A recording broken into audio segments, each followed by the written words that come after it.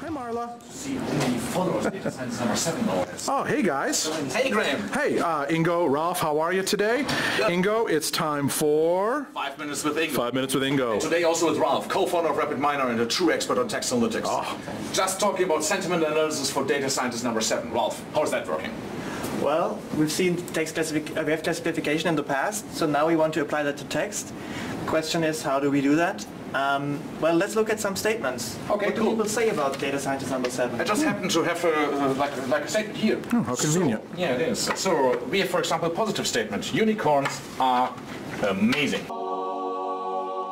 Yeah, yes, they are. Yeah, of course they are. Other people have some trouble, so let's check out what they're saying. Finding unicorns is difficult. Okay, Indeed so it is. Two text sentences to, well, yeah, unstructured data that it really is. How can we bring this into a structured format? So, Ralf, what would the first step look like? Well, grammar is always so difficult, and I think the most important part is in the words, so let's skip grammar. That's basically pretty much exactly what I'm doing in English every day. True. Yeah, I know. Anyway. Okay, so let's tear the text apart into the components. So we are like just breaking this down. So we have still those two sentences, but every sentence is broken down into those what we call tokens. Ah. So every word is becoming a token. Okay. So what's the next step?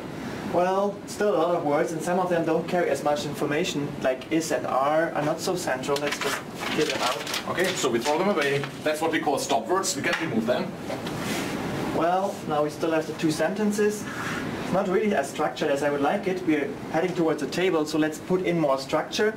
Since we put away the grammar, we ignore the word order and basically only look at the words. Okay, so that is interesting. That almost looks like a good structure already. I think we need a pen. Whiteboard number 1. Can you give us a pen? All right, perfect. Thank you. What a good whiteboard. So we could actually say like those two words occurring in both sentences. So we can actually make a cut here, another one here, and another one here. So it's almost like columns in a table. You have almost a structure now already. Okay, so then, what can we do now? Well, we want to simplify things, so we just count, is a word occurring or not? So here there's no word here. True, but we have one here for finding. Yeah, and one for amazing. But the unicorns, actually we have two ones. And for difficult, we have a simple one. So look at that. Now we have actually a table. Every token is becoming a column. The values here is just the count of words for every word in each sentence. Yep. Now we can add another column, which is basically the positive sentiment or the negative sentiment here. And now we have this label we usually want to predict with machine learning. So we can now use any machine learning methods. SVMs, by the way, are great for that. By just taking this table here, train the model on this data in order to predict if it's a positive or a negative sentiment. And that's really about it for the general idea about text transformation. Only problem is, what are you doing if the texts are becoming any longer? Well, the longer the text, the higher the values will be, so it's kind of unfair. The longer texts are stronger, so we want to divide that by the length of the text. This has 2 words, so I divide those by 2. The other one has 3 words, so length is 3, I divide it by 3.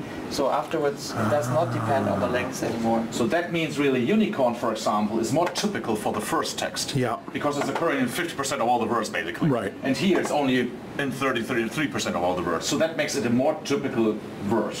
Unfortunately, it occurs in both texts, so it doesn't make a typical word for positive or negative. But for example, amazing and difficult, you can see there's some difference. I can. Okay, that is excellent. That's really amazing. Now, of course, there's another problem, in my opinion, because what are you doing with tag words which are just very frequent overall? Like, we have been throwing away those stop words like is or are. So those are words which are very frequent in all text documents. What can you do about them? Yeah. So this is called text frequency. It's about how often is the word in the text. Oh, I think we need a second whiteboard. Where's whiteboard number 2? Here it is. There we go. So this is text frequency. It's the count of the word divided by the length of the text. And then the other term is taking care of words that are too frequent in too many documents. So we count in how many documents they are and take the inverse of that.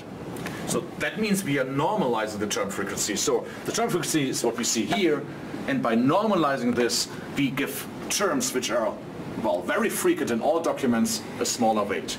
And that's a perfect representation for text documents in general. And that's really a great way to transform unstructured information into structured information. And that's for today. Interesting. Thanks, Ingo. Thanks, Ralf. Wohin gehst du? And this has been your 5 Minutes with Ingo and Ralf.